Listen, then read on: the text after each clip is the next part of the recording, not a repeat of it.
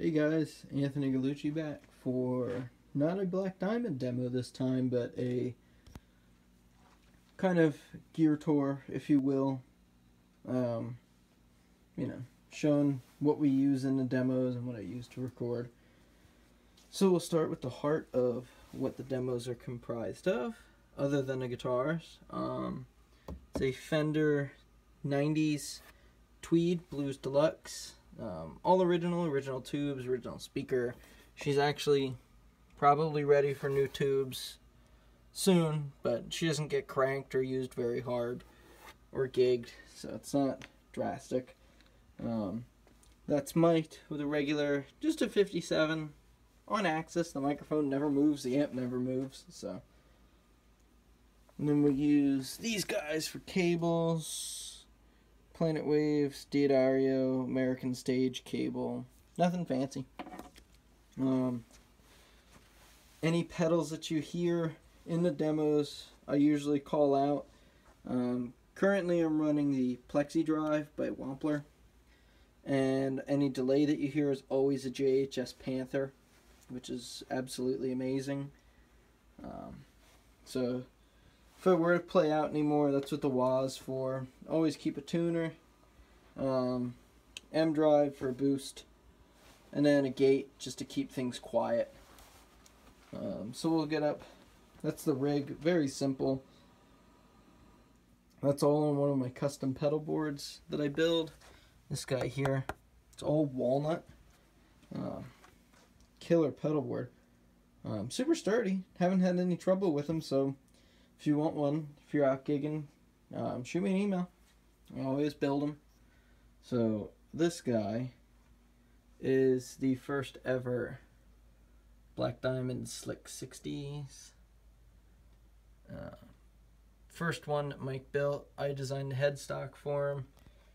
If you see, it actually gets a straighter string pull on the D, G, B, and A string, and then your E's are almost perfectly straight. It holds tune very well. Bone nut, Pau Ferro fretboard, Black Diamond crest at the 12th fret. This is the first one of these pickups that we're doing. It's the regular 69 that Mike makes, but it's unpotted. So it's more like an old PAF. There's the Vibrola. And then this is cool. They don't all do this. But it splits. So I can get, P90, then humbucker. I get all my junior tones covered in one guitar. That is a Carina body and a Carina neck. Really, really nice guitar. Next, there's the old girl. Everyone knows this one. I used to gig with this one all the time. 2002, Les Paul Studio, Grover tuners, Rosewood fretboard. Whole 9 yards. Good Les Paul. That's all I can say about it. It's a great Les Paul. Nothing more I want. Again, it has another unpotted Black Diamond 69 in it. My favorite pickup from Mike. So there's the two together. Those are my two main guitars. All the time. Always use them. Next, when I need a Strat, I have a 2005 American Standard Strat. Schaller locking tuners, Rosewood fretboard, strap locks, and a Wilkinson trim. Pickups are stock and they sound great. This tone knob works for both middle and bridge, so it's nice. I can tame back some of the high end. Another Black Diamond that I have is if it wants to sit, the Modern. I believe this was the first Modern that Mike built too. Split parallelogram abalone inlays on a rosewood board. Quilt maple top. This one has a DiMarzio PAF in the neck and a Black Diamond knucklehead in the bridge. Spinner over. This one's pretty cool. Purple Heart body. It's really, really, really heavy. That wood's really dense. But tell you what, it sounds really good. That's before Mike was signing them. They're just marked USA. Killer guitar. Hands down, one of my favorite sounding guitars. It's just so thick and meaty sounding and mean. Back there you have my Martin. You've all seen the Martin. You've all seen 12 string that I've had for years. Nothing special there. Recording setup still the same as last year. Ignore the mess. Still running the same MacBook with the same PreSonus interface. Nothing fancy. Board's not being used right now, just going direct in.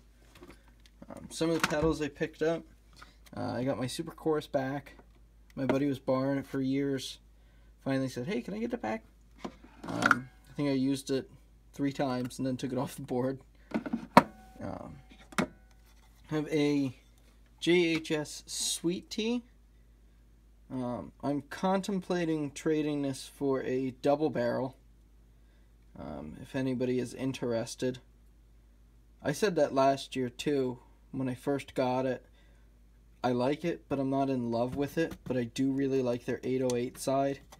The Charlie just gets a little bit too compressed for me. TS9, Lovecraft, I guess modded it. I don't know. Sounds great. Not going to argue it. So that's always on standby in case I want to run a Tube Screamer. And just a regular run-of-the-mill, nothing fancy volume pedal that somebody made. It does its job. But if anybody has a double barrel and they're looking for a Sweet Tea, hit me up. Be interested in hearing a double barrel through the Tweed. So, yeah, that's where we stand gear-wise. Really, really slimmed the herd down. There's 2 more guitars. One's in the case. It's the first guitar that I ever built. And my Setneck Telly is out in out near Harrisburg. My buddy Jordan's borrowing it. So yeah, that's it. Those are my 2 mains. Or I should say 3 mains because I play those 3 all the time. Killer guitars. The Modern, if I want that V-tone. 12 string in the Martin. And nice simple Tweed combo. And a handful of pedals. What more could I want? Alright, see you again next time when we start posting more Black Diamond reviews. Keep an eye out for those on the website as always. Rock on, everybody.